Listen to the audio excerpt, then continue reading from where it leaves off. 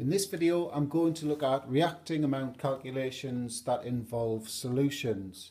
So these are typically titration type calculations. Now I've got a video about titrations, how to carry out a titration. So if you want to look at that as well, feel free. But in this video, we're just going to concentrate on the actual calculations themselves. And like I've done with all of the other videos, so the mass video and the gases video, we've started off with the relevant triangle, formula triangle, and the one for solutions has the number of moles at the top of the triangle, concentration and volume. And the thing that you must remember about the volume is this must be in decimeters cubed. So we'll start off with a simple type of question. We've got some information up there about a titration experiment. So it's the reaction between a dilute acid and a dilute alkali, and basically we have to find out the concentration in moles per decimeter cubed of the acid, and we're also supplied with the balanced chemical equation for the reaction. So the first thing I've done is identified the known and the unknown substances in the equation. So you can see there the nitric acid is our unknown chemical. That's because we need to calculate its concentration, and the known substance is the sodium hydroxide because we are told the volume and the concentration. Just point out that this value here is the concentration. You can tell by the units, moles per decimeter cubed. So the first thing we do is we calculate the moles of our known substance, and because this is a solution, the moles, the N term remember, equals concentration times volume. The concentration is 0.15 and the volume, remember that had to be in decimeters cubed. We're given it in centimeters cubed there. So we need to divide by 1,000, and that gives us this 0.018 decimeters cubed for our volume. So the moles are coming out at 0.0027.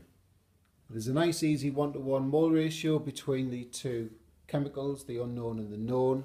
So you can see there in the balanced equation there aren't any numbers in front, so that means 1 mole of nitric acid is reacting with 1 mole of sodium hydroxide. So the moles of the unknown are the same as the moles of the known. And finally, we turn the moles into concentration, and that's done by dividing the number of moles by the volume. Remember, we know the volume of the acid, it's 25 centimeters cubed here. So the 0.0027 that we've just got from the previous line, that's divided by the volume of acid in decimeters cubed, remember, which is 0.025, and that comes out at a concentration of 0.108 moles per decimeter cubed. Now while we've got this information on the board, we may as well have a look at this extra question I've put on the board. Sometimes it's asked, so we'll deal with it in the video. So let's suppose the question asked for the concentration, instead of being in moles per decimeter cubed, what if it asked for it in grams per decimeter cubed? So we would still need to do all of this, but we've got another step to carry out now to get into these units here. So I'll give you a clue. You need to be thinking about the mass triangle now. We're going to use that in this step. So basically all we've got to do is turn these moles here into grams. And how do you do that? Well, we use the mass triangle, like I hinted at. So mass equals the number of moles multiplied by the MR. So we've already worked out the number of moles, so we had to do that anyway. The MR of nitric acid is 63. So that comes out at 6.804 grams per decimeter cubed.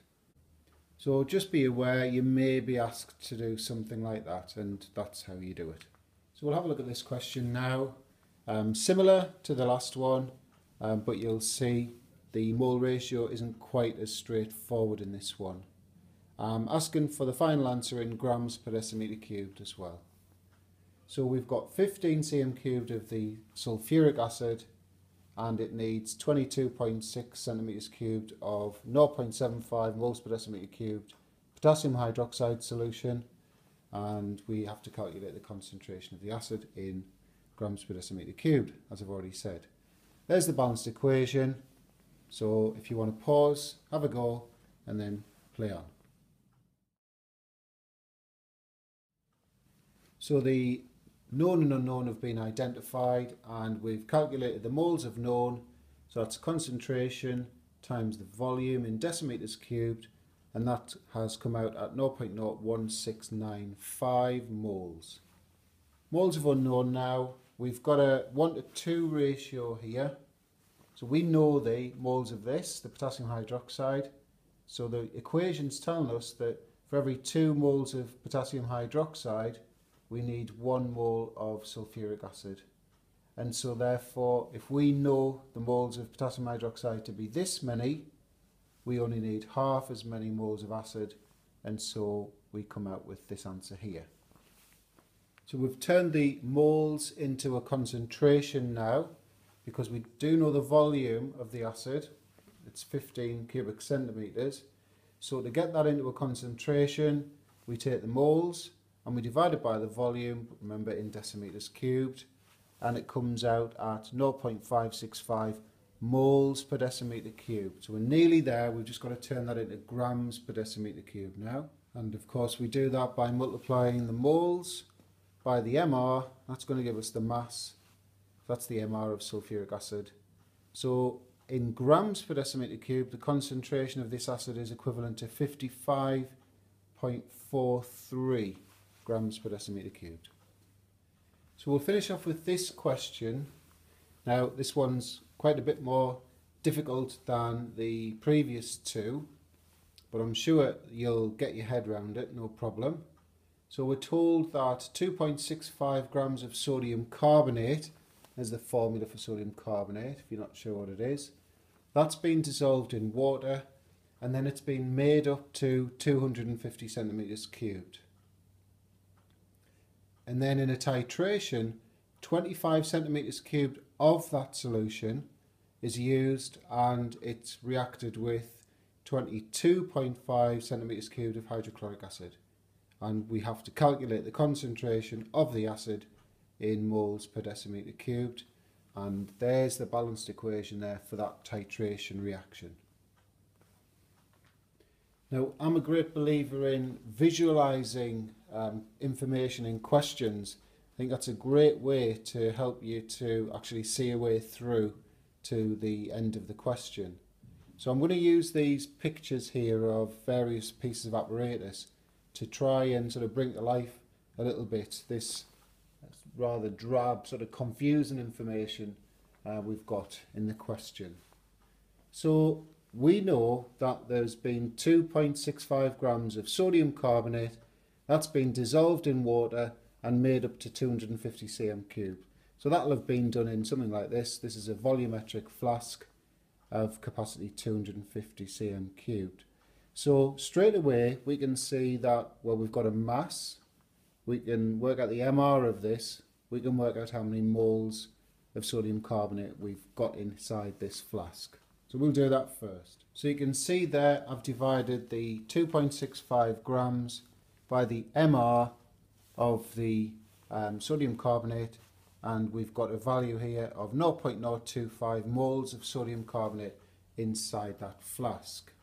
So then what they've done is they've taken 25 centimeters cubed from here and put it into this conical flask, which they've then done a titration in. So how many moles of sodium carbonate will be in here now? Well, we know the moles of sodium carbonate in this 250 cm cube flask. Well, we've taken a tenth of that out, so we've taken a tenth of the moles out. So that means that in this flask here, we must have 0.0025 moles of sodium carbonate. So then the titration was carried out, and the hydrochloric acid would obviously have been in the burette, and we're told that 22.5 centimeters cubed of this acid was used. So what could we work out now? Well, we know the moles of sodium carbonate that's in that flask. We've got a mole ratio in the equation between the sodium carbonate and the hydrochloric acid. So effectively, this is our known value. So we know this about it. So obviously the moles of hydrochloric acid must be twice the number of moles of sodium carbonate because of the 1:2 ratio in the equation. So that's obviously 0.005 moles of hydrochloric acid. You can see there from the 1:2 ratio. So what do we know now about the hydrochloric acid? We know the moles and we know the volume used. We can work out concentration with that, and that's what we're after.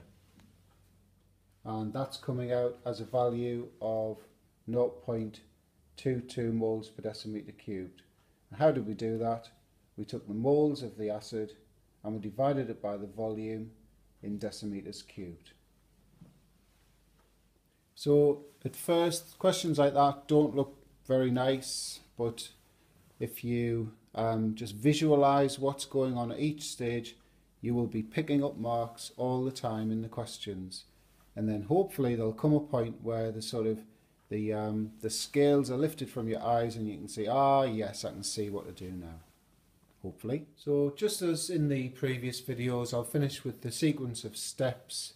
So the first thing you do is you identify the known and unknown substances in the balanced equation. Once you've done that, you would calculate the moles of the known substance, and because these are solutions, the number of moles equals the concentration multiplied by the volume. Remember, it must be in decimeters cubed. Once we know the moles of known, we can use the mole ratio in the equation between the known and the unknown to work out the moles of the unknown. And then finally, you'd normally be asked to calculate the concentration of the unknown solution, and that's done by concentration equals moles divided by volume, again in decimeters cubed. And I've just added at the bottom there, if you're asked to work out the concentration in grams per decimeter cubed, you would then feed in the value you get for the moles per decimeter cubed, so effectively your answer to the green step. That feeds into the mass equals moles times mR, and whatever the chemical is, you multiply the moles by the mR and you get the number of grams that would be needed for that concentration per decimeter cubed.